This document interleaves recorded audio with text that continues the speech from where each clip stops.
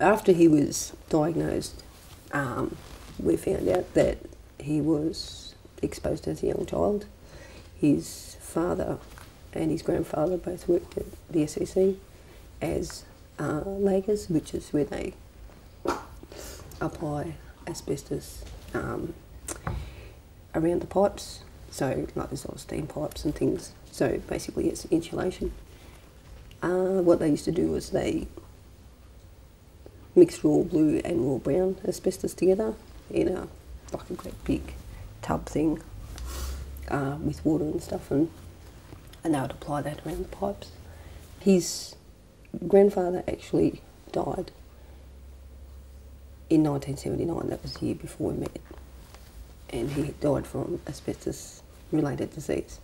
But we didn't think that his exposure and Hank's exposure would have